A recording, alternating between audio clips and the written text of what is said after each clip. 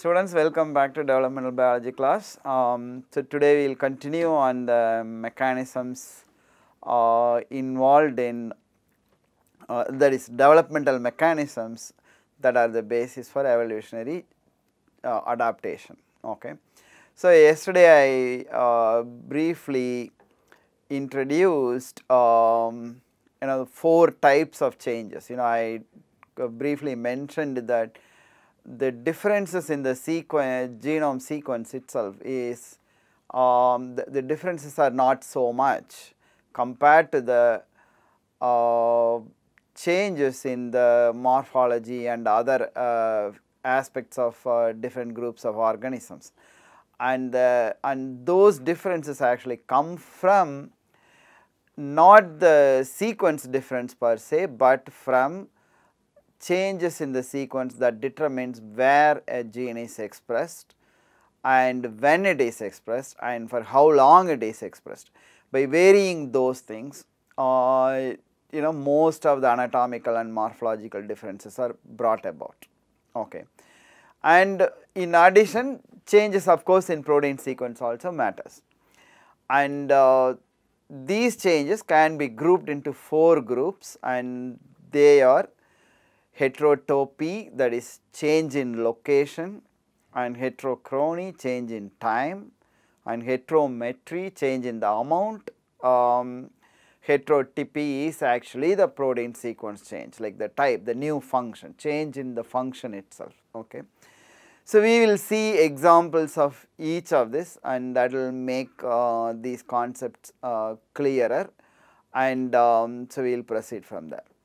So first let us take up heterotopy, okay, change in location. So how change in location of expression of a gene can actually lead to anatomical and morphological changes within a lineage, and therefore variations are possible with a given theme of body plan. Okay.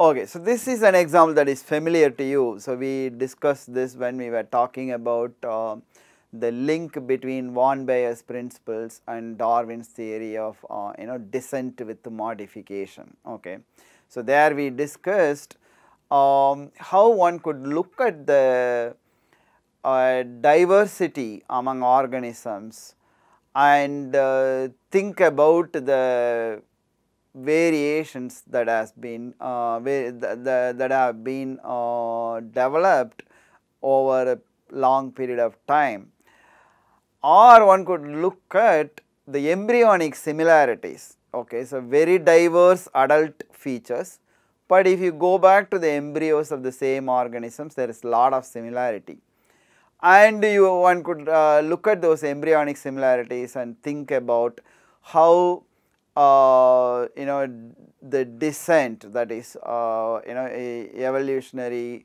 progression of one species giving rise to another species and so on has happened by modifying the same thing. Okay, and that is why the early stages of embryos have similarities.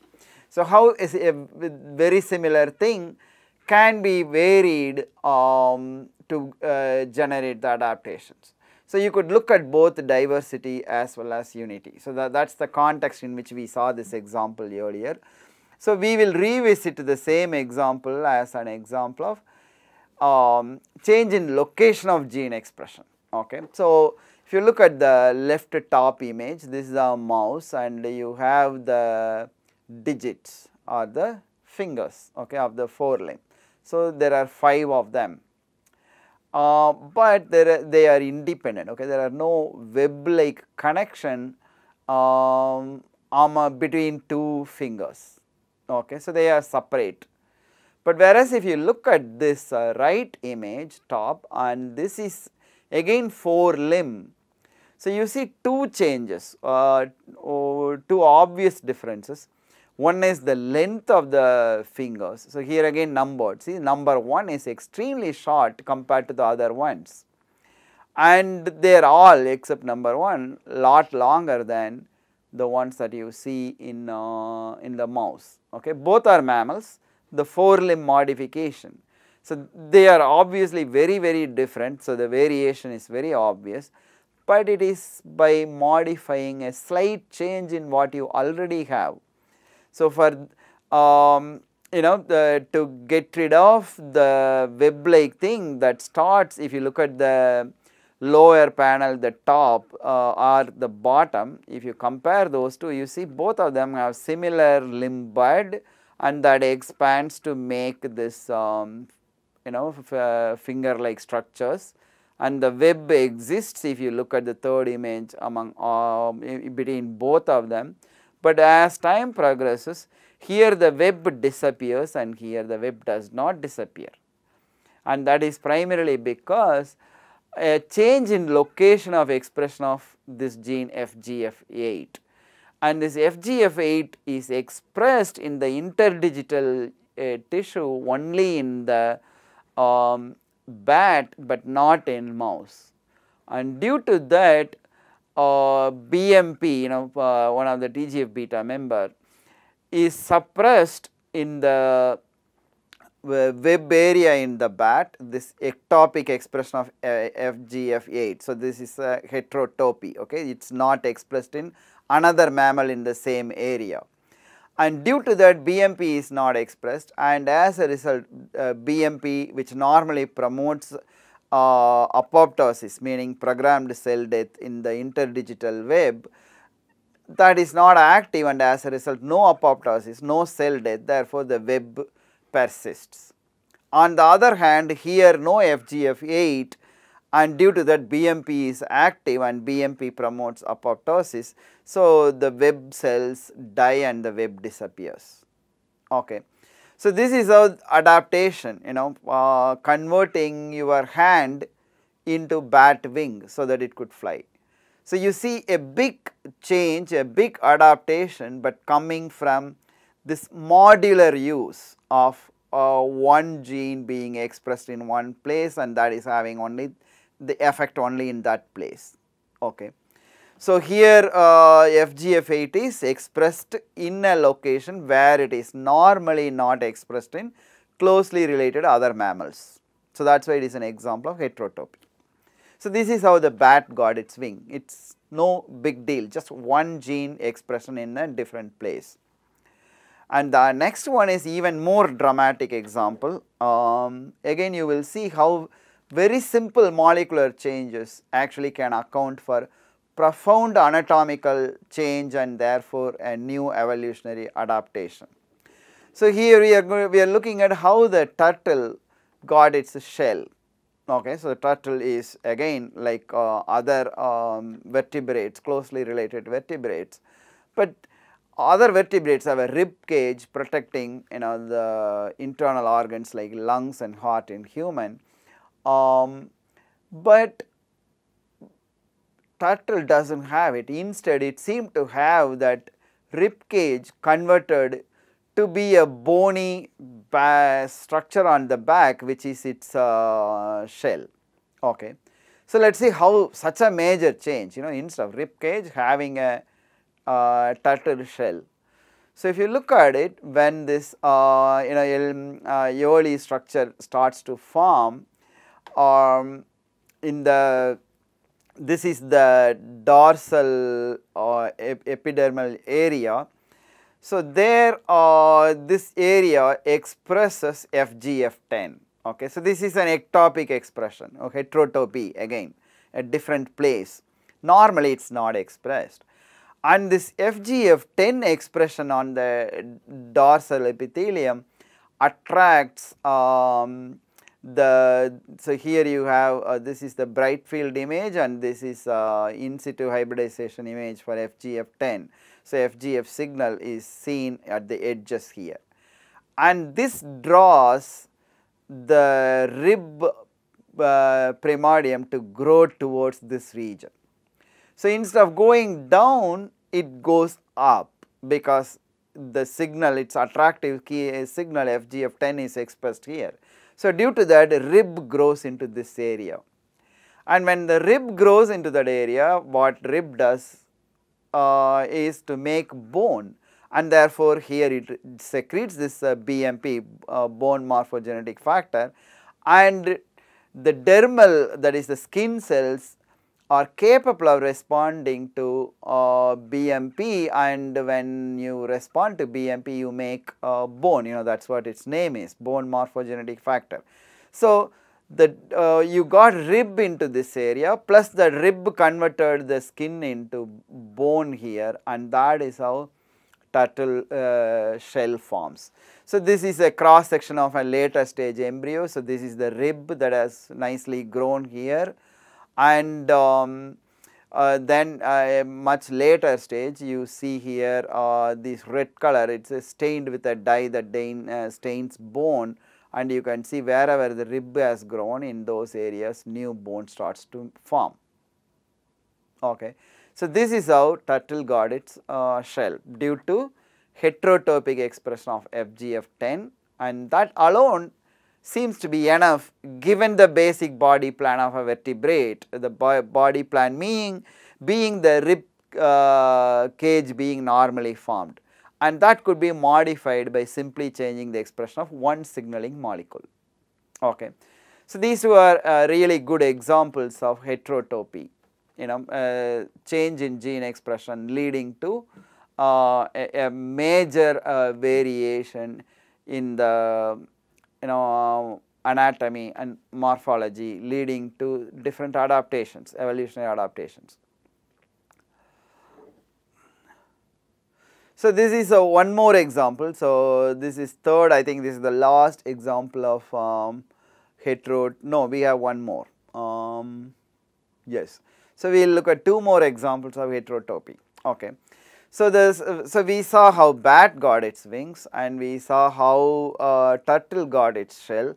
Now, we will also see how birds got their feathers. Okay. So, these are evolutionarily novel structures, only birds have wings with the feathers, and you do not see that kind of a wing elsewhere among the vertebrates.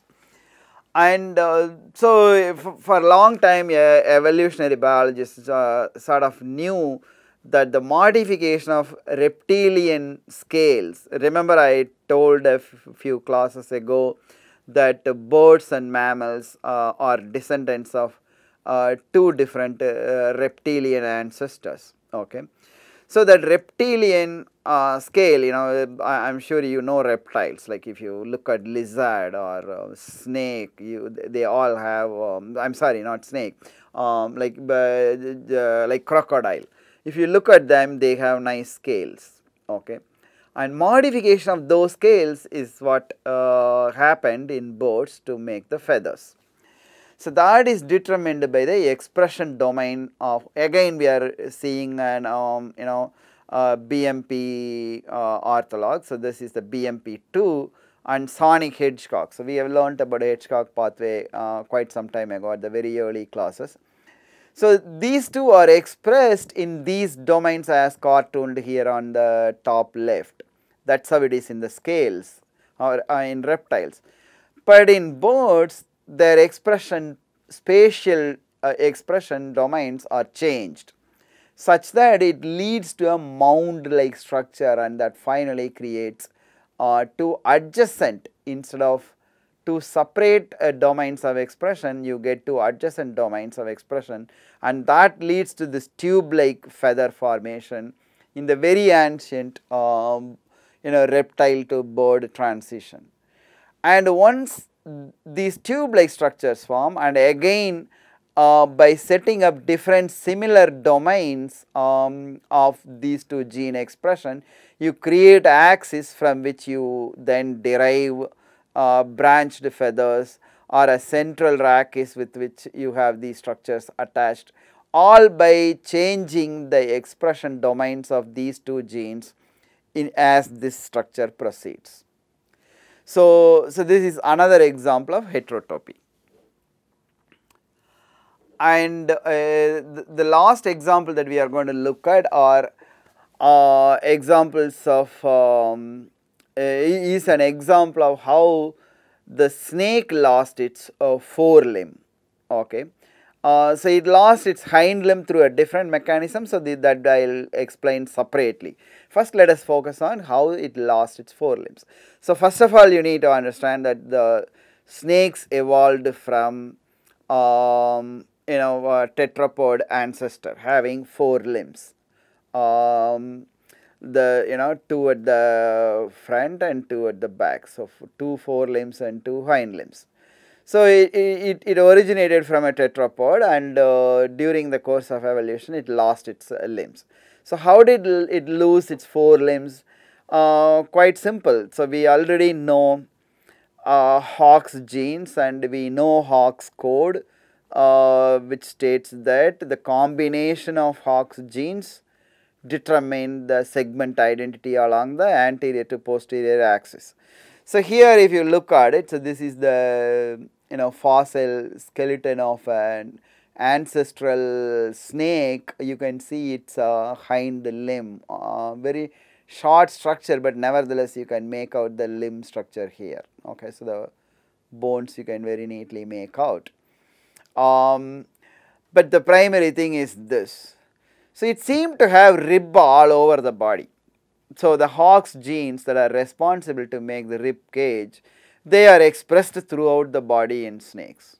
So it's as simple as that. So if you look at so this cartoon explains the expression domain in chick. Okay, so you have this Hox C, that's the 3rd gene, 8th paralog, and the another paralog Hox C6. So these, when they overlap, you have the flank, the middle part of the body.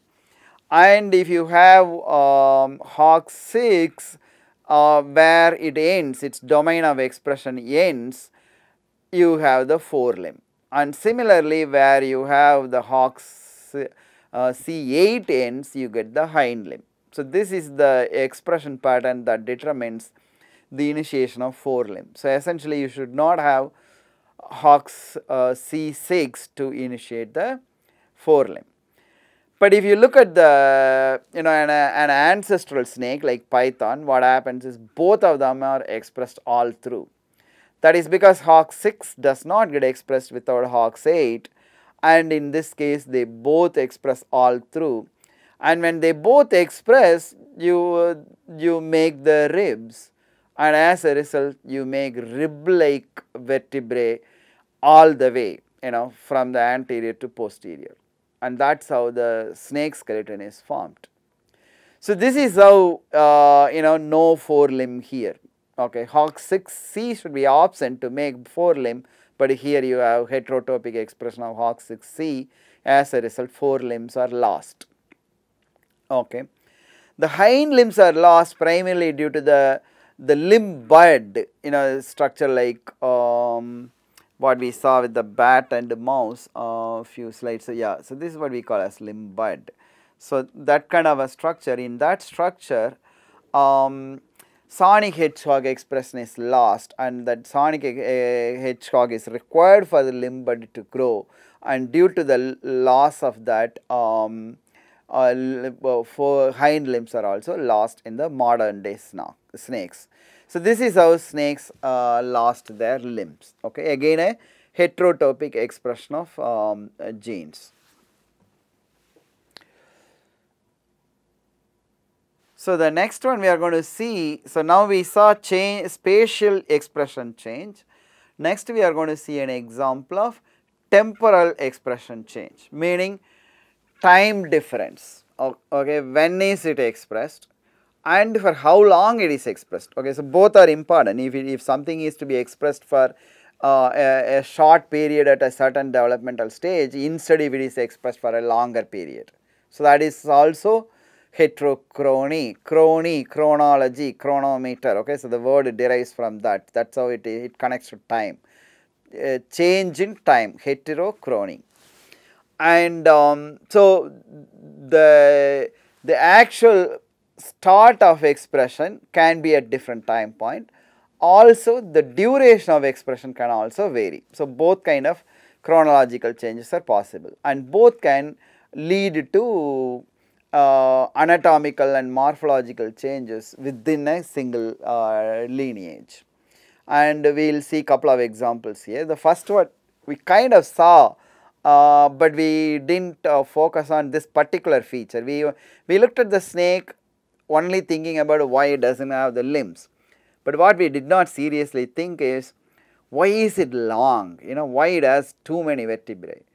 And that is because this during the rib development, the segmentation reaction cycles nearly 4 times faster than the rest of the embryonic tissue growth when you compare with what happens between the cycle times compared to the rest of the embryonic development in other vertebrates. Okay. So whatever be the rate of segmentation cycle compared to the rest of the embryo in other vertebrates, in snakes that rate is 4 times faster. As a result, it ends up creating many segments and forms a lot of vertebrae. Okay, so that is one example. And another example here we are seeing is what is called a hyperphalangy. So this is common among cetacean mammals, whale and dolphin-like mammals.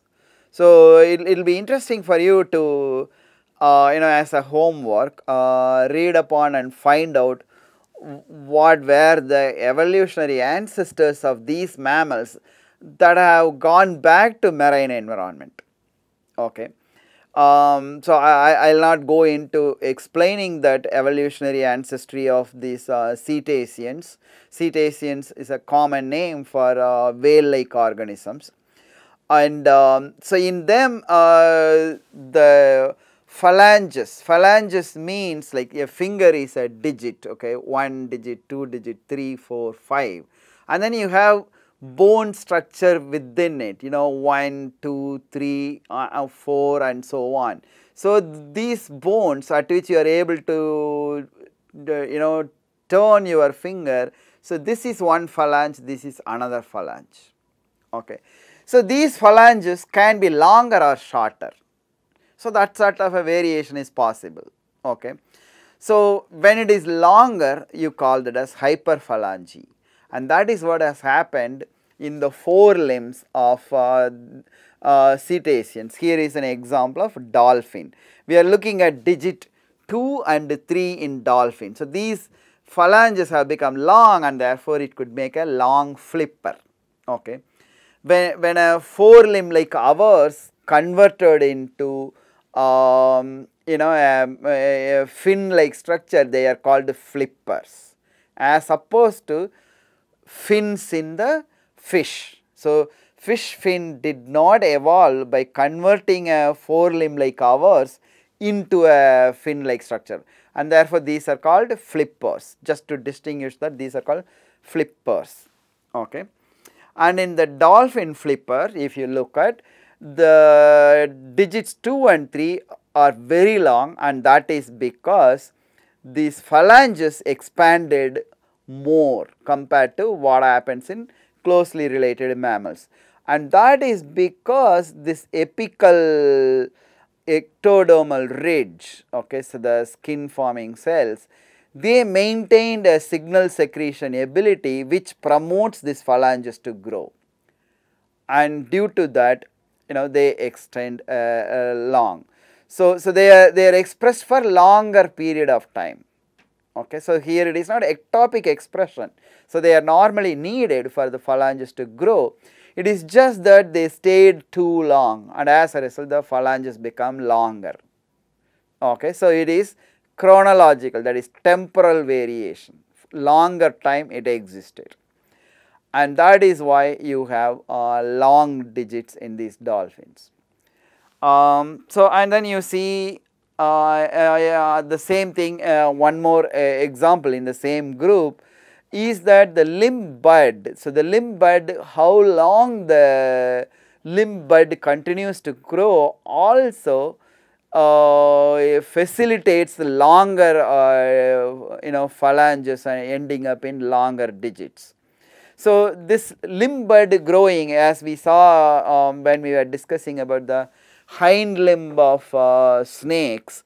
So the sonic hedgehog expression in that apical ectodermal ridge or the limb bud in this case is the reason for it.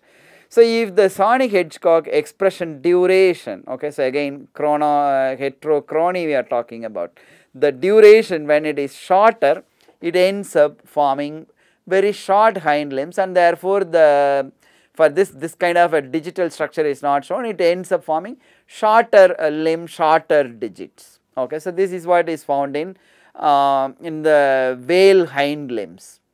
Okay, but if you look at an an ancestral whale like Archaeocetus, so there you have a normal level of Sonic-Hedgehog expression, and as a result a normal limb growth, and this we take as a reference normal here. Okay, compared to this is shorter and this is longer.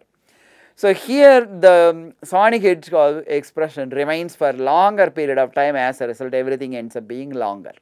Okay, so this is how, so the limb development promoting gene, that is Sonic-Hedgehog, as well as signals that promote the phalange growth, both staying longer, ended up having longer limb with longer digits. Okay, so this is how the whales got their flippers, a good example of heterochrony.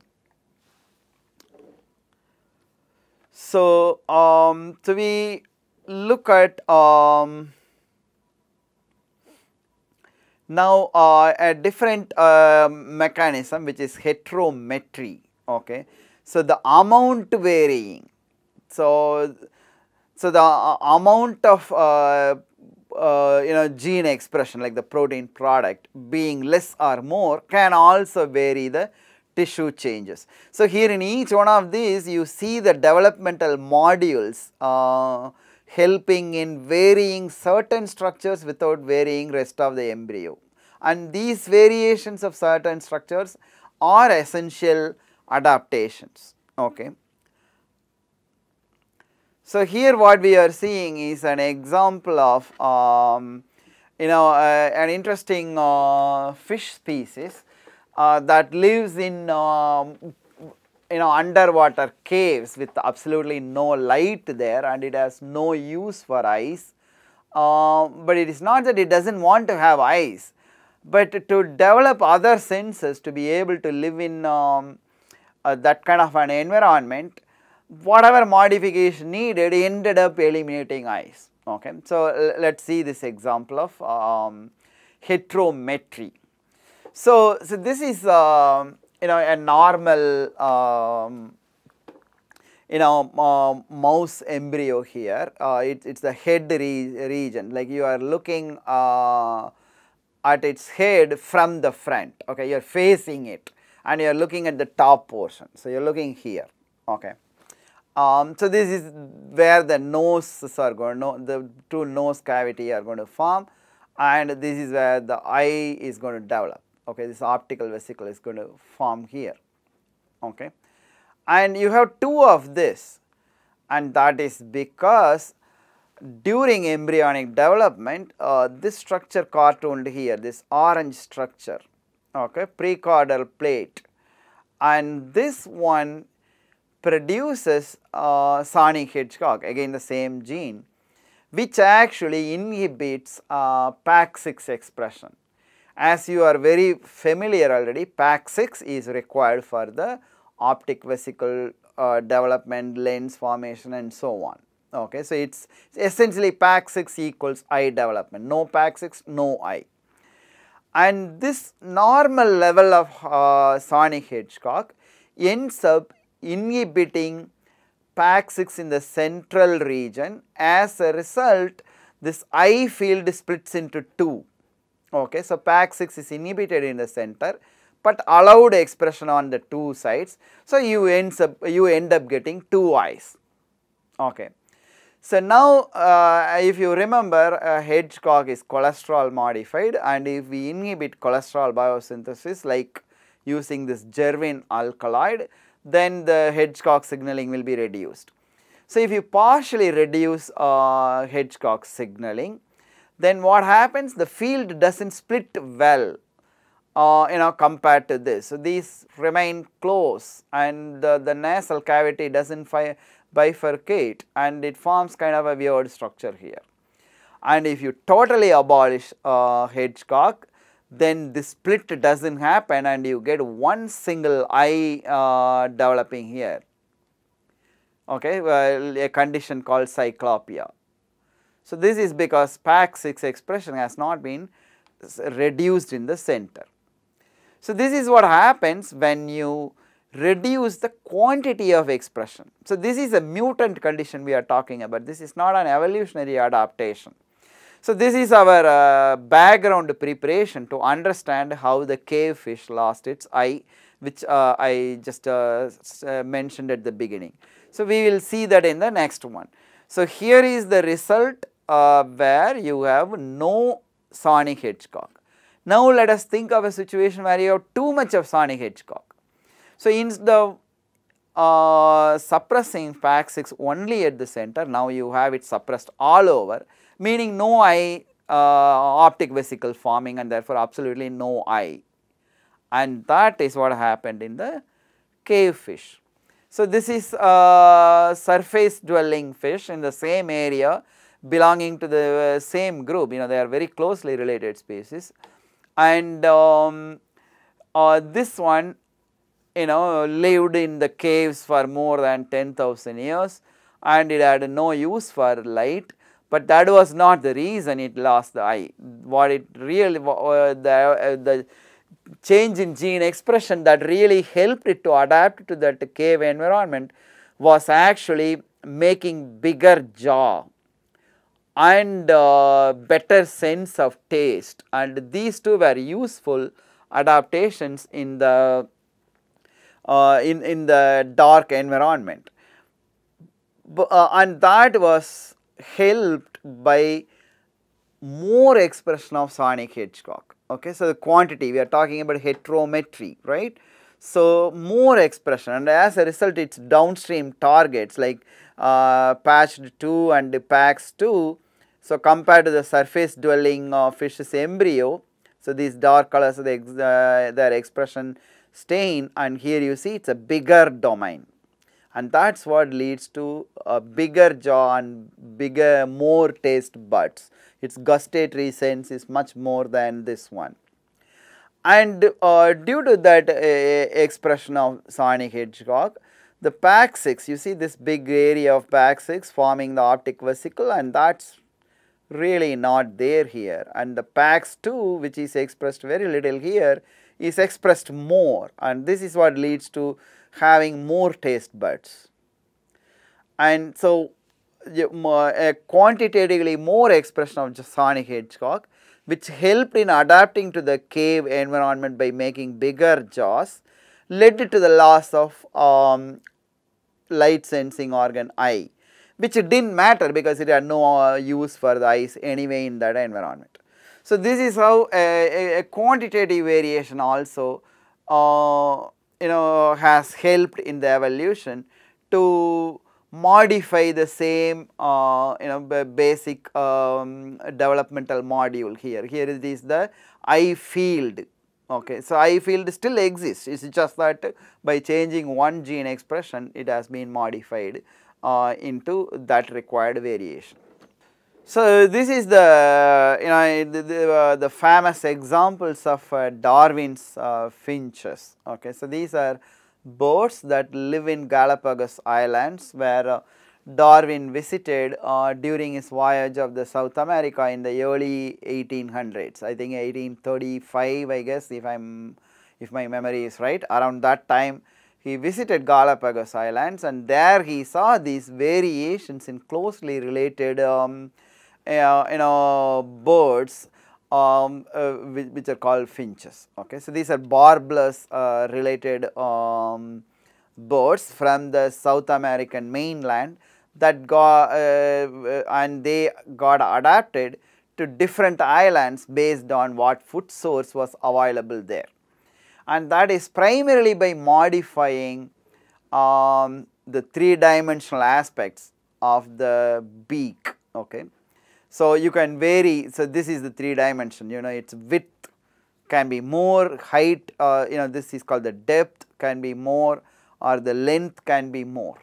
So, by varying this structure in 3 dimension, by changing the level of protein expression, both heterochronic as well as heterometric variations led to variations of this beak, and that is what we are going to see here. So, the first example we are going to see is actually heterochronic and heterometric variation. So, this gene is going to be expressed for longer or shorter time and also more or less quantity. Both variations we are going to see. And the gene again is a familiar gene, it is a small tool kit, it is not like a whole lot of tools that are being used, it is BMP again. So, if you look at these are the ground finches. So, these things poke open the seeds that are lying on the ground, and then they eat the contents of the seeds. So, then they need to break hard shells, so they need the a deeper and wider but shorter beaks that helps in breaking open the seed cases. And that is made possible by having more BMP expression in this is the embryonic the frontonasal mesenchyme area. That area in the embryo you have more BMP expression, and then you get really deeper and wider beak, okay. But then it is shorter, and that gives it application of more force in breaking the seeds. And then you see this one slightly smaller and it has slightly less expression, and further smaller it has even less expression, but these have far lower expression. So, these are the cactus finches. So, these have tapered long beaks that help them search inside the flowers, cactus flowers, for insects and other stuff, okay. So, these benefited by having longer and narrower beaks, the cactus finches, and these benefited, the ground finches benefited by having shorter but wider and deeper, that is these 2 dimension more pronounced, and this variation is made possible by having varying quantities of BMP4, okay. And that is the heterometry.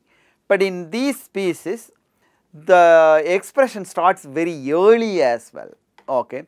So, expression starts earlier compared to these and expressed more compared to these. And the finch's beak story does not end there. So, there is one more molecule we are going to look at, and by playing the concentrations of these 2 you can really create varieties of beaks, okay. It gives you a 3-dimensional coordinate for the relative concentrations of these 2 molecules, and therefore you can generate really amazing variety of beak sizes and shapes, okay. That molecule is calmodulin. So, calmodulin is a protein that senses calcium, meaning it binds to calcium and then interacts with other proteins and modify their activity. So, that is why it is called calmodulin. So, the calmodulin expression also matters. So, here when it comes to the beak length, calmodulin and BMP4 act as if they are antagonists, meaning we just saw that more BMP, shorter beak, okay, although it is wider and deeper. With calmodulin the opposite is true, more the calmodulin, longer the beak, okay. So, more calmodulin and less BMP4 you get longer beak, as you see here in the cactus finches at the bottom of this. So, here you see in that primordial embryonic primordial structure you have lot more calmodulin expressed compared to the ones as you go up. So, up to this, so these 2 are the cactus finches. So, they have tapered longer beaks, and these are the ground ones. So, this obviously has lot of BMP4 which started expressing early as well, and here you have less calmodulin compared to these. And as you go further, then you have very really low amount of calmodulin that makes shorter beaks. Okay.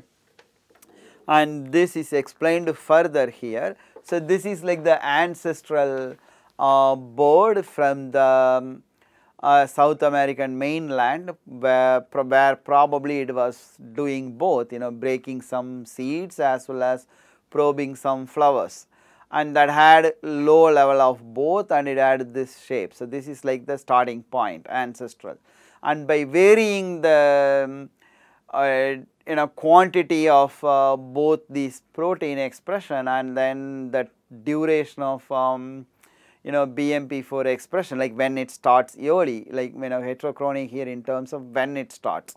By varying these two, you create all these variations. Okay.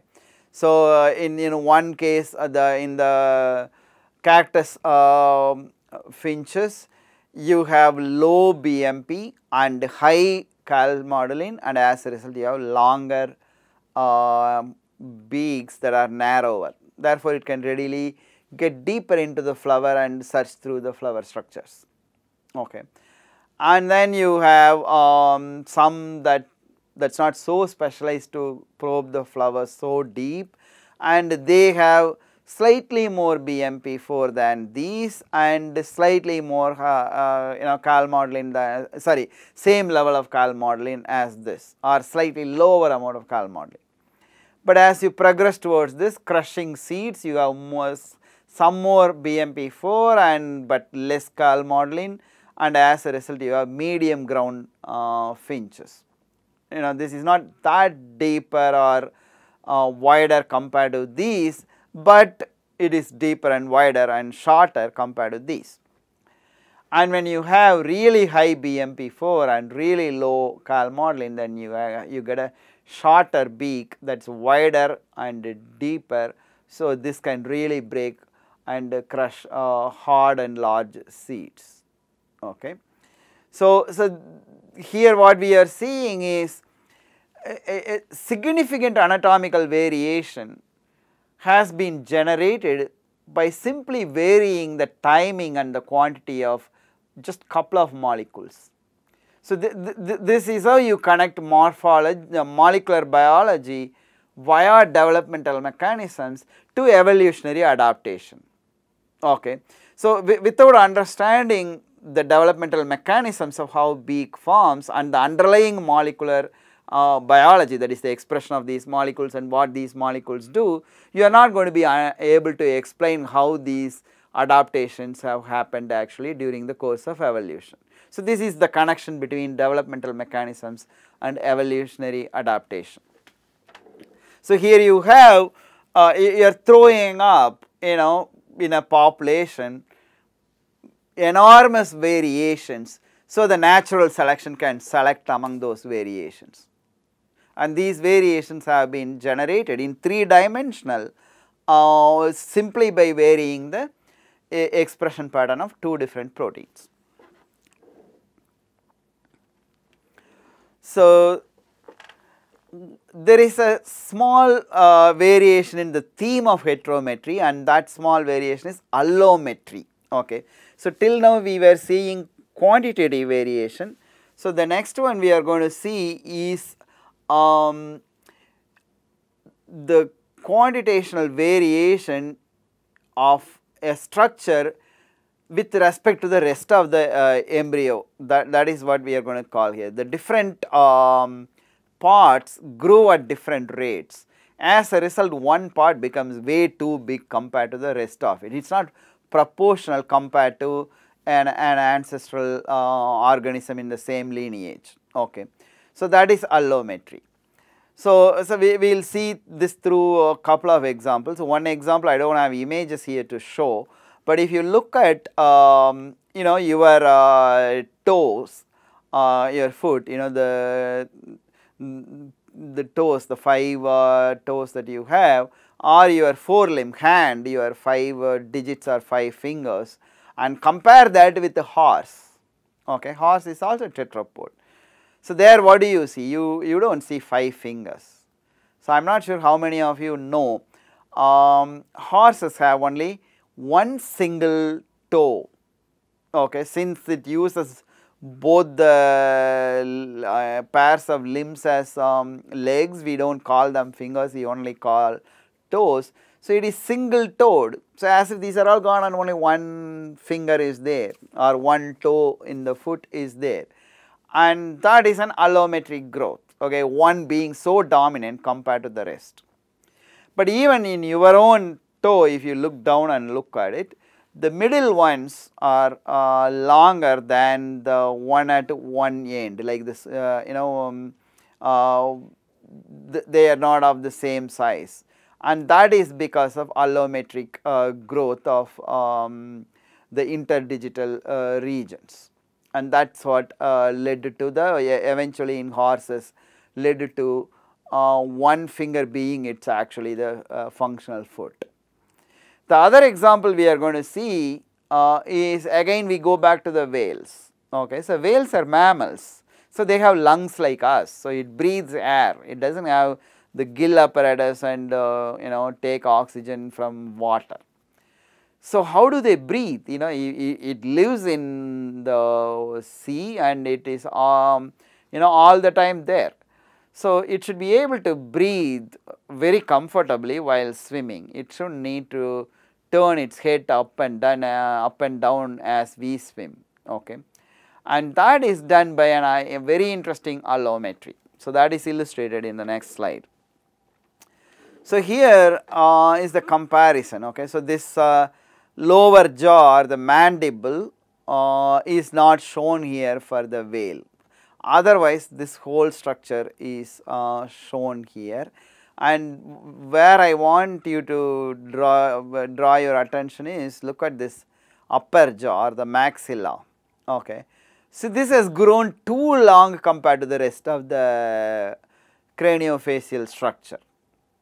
Okay, so that is the allometry. So it is not proportional compared to the rest of it, like as you see in another vertebrate. This has grown too long. So probably the primordial cells that produce this were more sensitive to a certain signal, and therefore they responded more, or that signal was produced more in this organism compared to here, and as a result this grew longer. So the same structure significantly varied. Okay, what is the big deal of making this grow big? Just think what will happen if you make this grow, this goes to the top. So the nasal cavity opens on the top. So why it could be comfortably swimming without turning its head left and right all the time, and it can breathe. Okay, so its nose is on the top of its head instead of on the side. So this is an example of allometry. The maxillary bone grew lot more than the rest of the body. Okay, so the difference in the proportion here, that is why it is called allometry. So the last kind of variation that we are going to see is not in changing the timing or space or the quantity, instead changing the molecule itself, okay, the protein sequence itself changing. So that is what is heterotypy. So we will see some examples of heterotypy in the next few slides.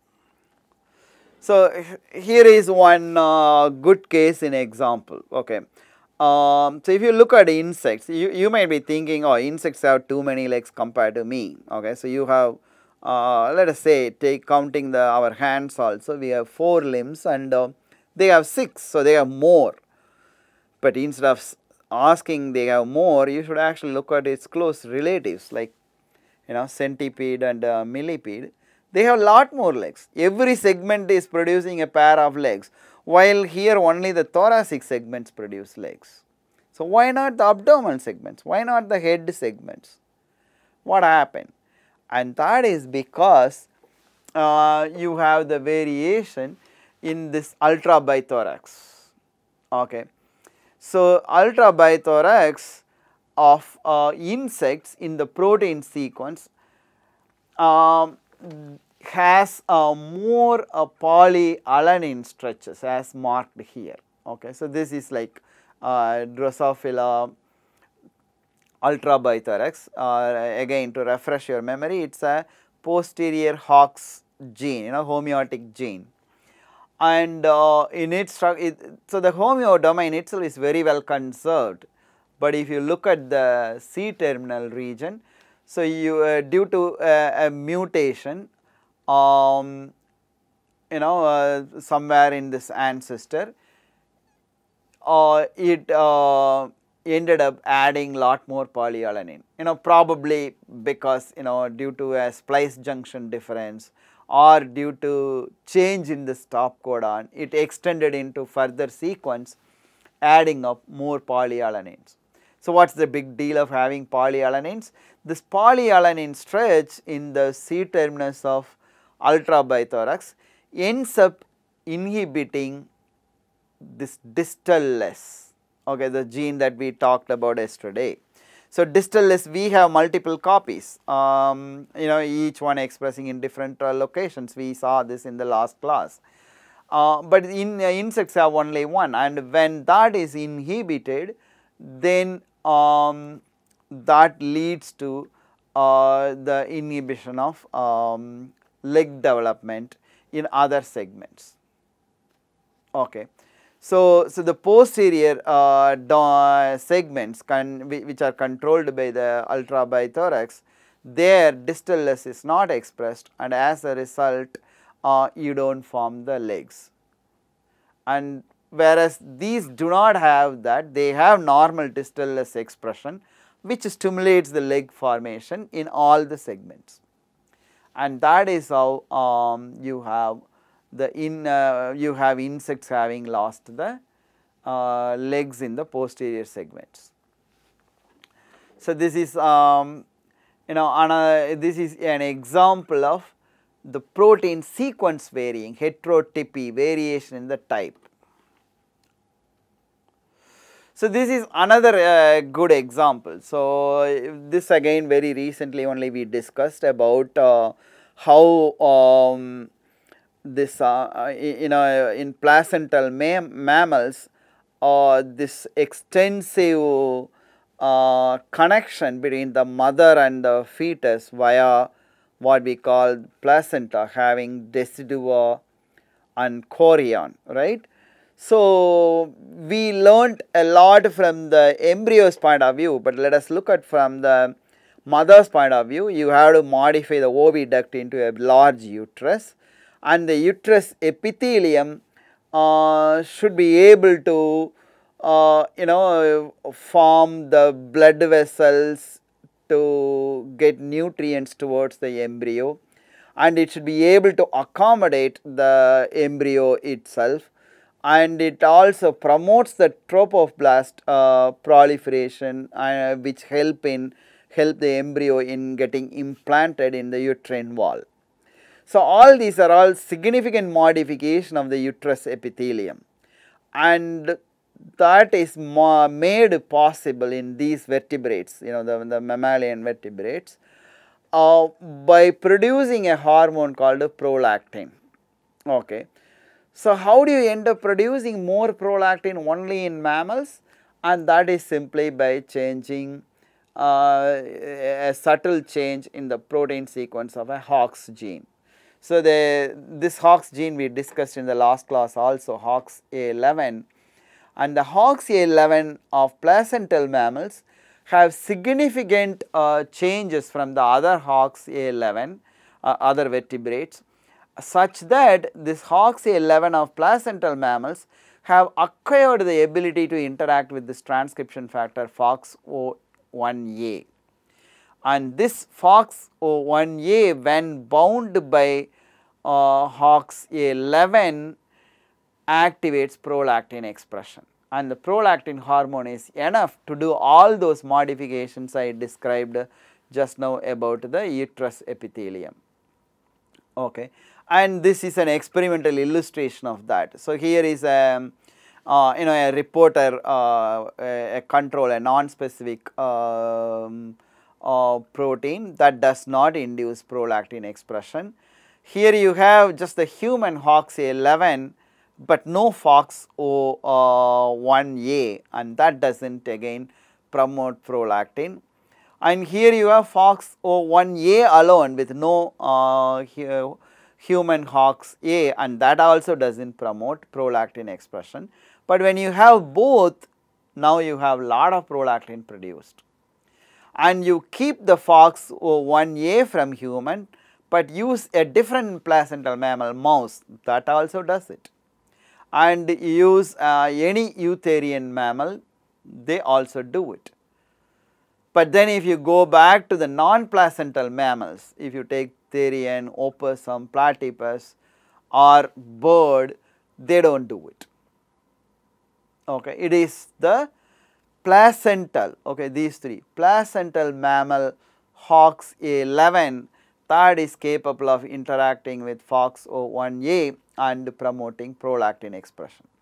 So this is how by a sequence variation on the same basic protein, that is the heterotypy, that led to a change in anatomy and as a result an evolutionary adaptation. Okay. So if you consider the anatomical changes here, it is dramatic, making a placenta and having an embryo grow in your body. Just look at the birds, they just throw it away. Insects do the same thing, reptiles do the same thing, but mammals keep the embryo in them, and that requires an enormous change, and all of that does not require a wholesale reworking of the fundamental body plan. You just need to vary a little bit, and that could be accomplished by varying subtle changes in the function of a protein, here by changing the protein function, okay, not the expression time or spatial changes. And so this is how placental mammals have developed that adaptation. So this is another example of heterotypy. Okay.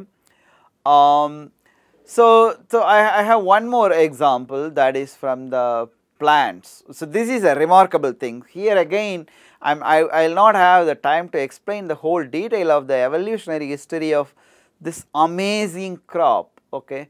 So in India we may not be dependent on this crop maize a lot for our food source. If we are unable to grow maize, we are not going to have a famine. But in other parts of the world, for example, if you take North America and the North American maize exported to Europe, in both these places, they are heavily dependent on maize. Okay, it's an important crop. It's just that it is fed secondarily. Okay, so you don't directly eat the maize. Maize is fed to cows, and then the beef industry provides the meat to the human population. So it's a large part of human population is dependent on this particular crop. So it is worth your time to find out how this maize evolved. Is it a natural selection or was there any human intervention? So go ahead and figure it out on your own how this happened. But here we are going to use this as an example for heterotypy. Okay. So this corn, if you look at its base, at each one of these kernels, so each one of this is a kernel. So this whole structure is cob, the top portion does not have the kernels, and this is attached to the kernel, and at that place there is a covering which is not visible here. In the next one I will show you.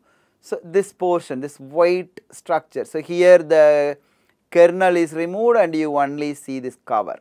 This cover is called glume, okay, G-L-U-M-E, glume, spelt here.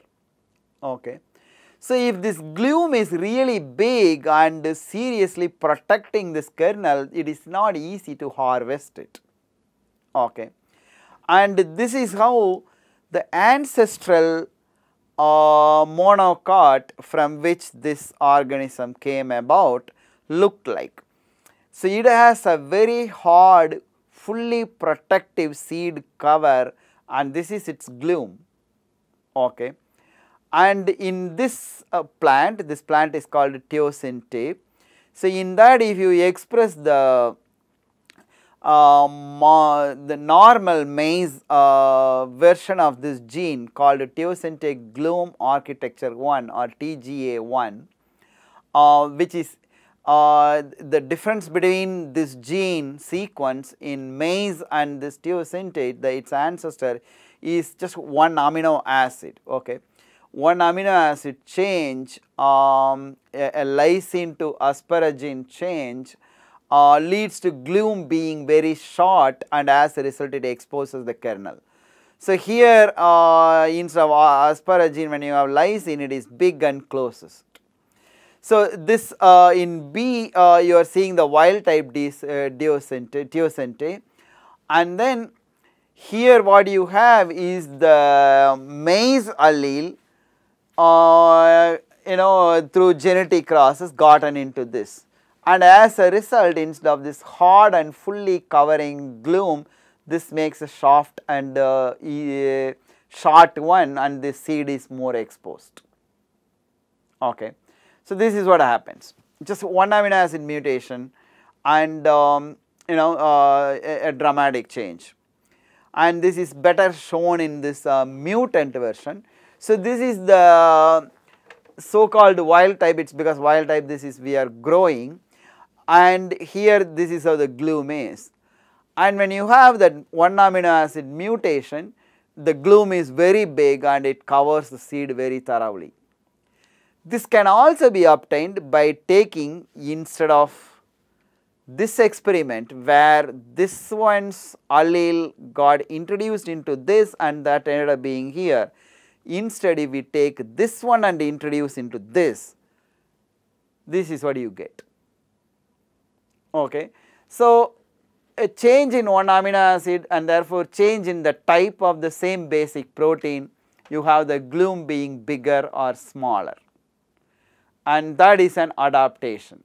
Okay. So, so with this I'll stop for this lecture. In the next lecture, what we are going to do is, now that we are familiar with the developmental mechanisms of certain body parts, how they are formed and how you can vary them, now we are going to look at the constraints of this body plan, okay, and how those constraints end up limiting the variations in the adaptations that are possible. Okay.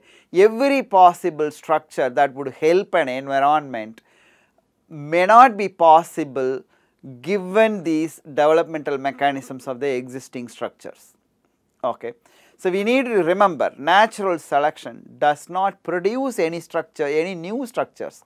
Natural selection selects among the variations that exist based on which variation fits in a given environment.